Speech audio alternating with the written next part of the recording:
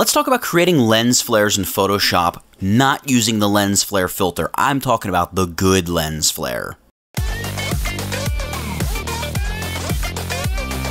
So oftentimes adding a lens flare to an image or a graphic or a photo that you're working on can really do a lot. Well, maybe not the graphic part of it, but certainly images and photographs, it can do a lot to help. For instance, this photo, I simply enhanced the flare that was there, but let's take a look at this photo. This photo, I added a brand new flare. We can see there's the image before, there's the image after. We just sort of add this nice wash of orangey backlight as though the sun is up there in the sky beaming light down on her. So let's take a look at how to do this. I'm even going to close this one.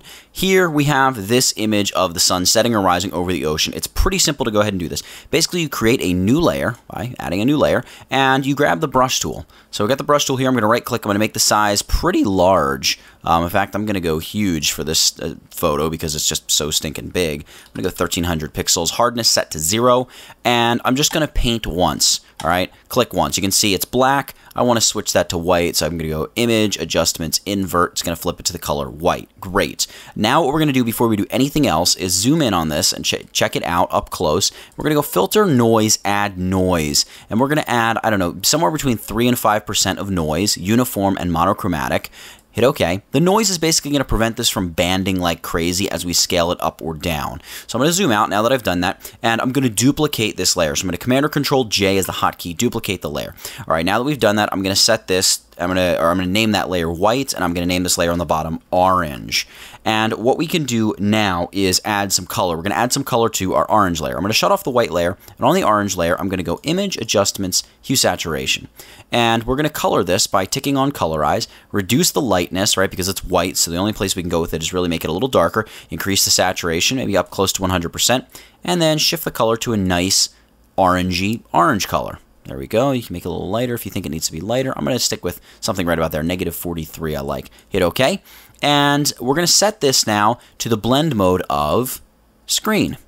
And we're going to turn on the white layer, and we're going to set the white layer to a blend mode of linear dodge add. There we go. Now with the orange layer, we're going to go Edit, Free Transform right there, and we're going to scale this larger. I'm going to hold down my Shift and Alt key. That'll be Shift and Option on the Mac, and I'm just going to pull the orange layer out a bit like that and commit that change. There we go. So now we have our orange layer a little bit bigger than our white layer. Now basically we can select both of these layers by selecting the orange layer, holding down our Shift key, and selecting the white layer. And we can drag our lens flare wherever we want it to be. Let's place it over the sun. Now what we're going to do is make it a bit bigger. So I'm going to hit Command or Control T. That's the same as going Edit, Free Transform. And I'm just going to make this whole thing larger. Again, using my Shift and Alt key, that'd be Shift and Option on the Mac, just like before, and then commit that change. So we've made this huge lens flare. You can see there's before, there's after. The problem is this lens flare is so bright that it's really washing out all the color that we have in our original lens flare, the true lens flare. How do we change that? Well, here's what we do. We set our orange layer to screen, and we set our white layer to linear dodge add. Let's reduce just the straight up opacity of our orange layer.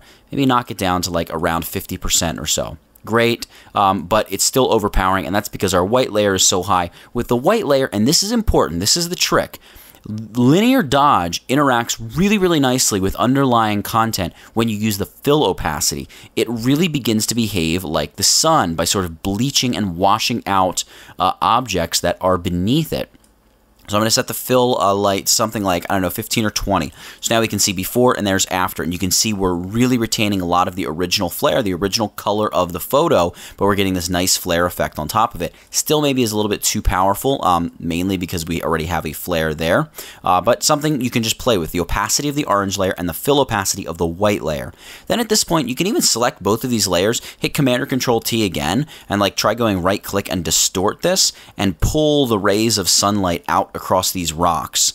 Just be cognizant of where the center of your sort of new lens flare sun is, right? You can see there it is. And we're really just influencing our lens flare to kick some more color and light across these rocks. And I'm just going to forewarn you, stretching out to a double layer lens flare like this can really bulk up a file size and make it quite huge. But that's it. Now you have a lens flare here in this photo. You can see there's before, there's after. It's a quick and easy way to create a very, very effective lens flare that you can scale up, scale down, transform, move around, and you have full control of the opacity and the way it interacts with the image beneath it. That's it for this one. I hope you guys have enjoyed it. Make sure you go check out www.tutvid.com for more Photoshop tutorials. Hey, wait, stop. Before you click away from this video, I just want to remind you, if you enjoyed the video, go ahead and hit that little like button. It helps this video go up. And going up is what I like. That's what we want to do. If you also have a couple more seconds, go ahead and leave a comment. That's cool too. That's it for this one. If you enjoyed this video, check out either of these two videos right here for more of the stuff that I do. This hand is weird. Right there. Thanks, guys.